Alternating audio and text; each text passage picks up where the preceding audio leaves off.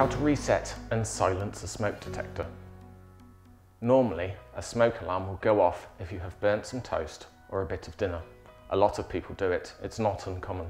To reset and silence the alarm, you will need to push the reset button. A tip for doing this, if you can't reach the smoke alarm on the ceiling, is to use a broom or mop handle or a long object. The buttons are usually quite big and it's simple to press the button to reset. Most commonly, your detector will be hardwired in. This means you won't need to change the batteries. If you get a yellow light on the detector, this means there's a fault and needs maintenance.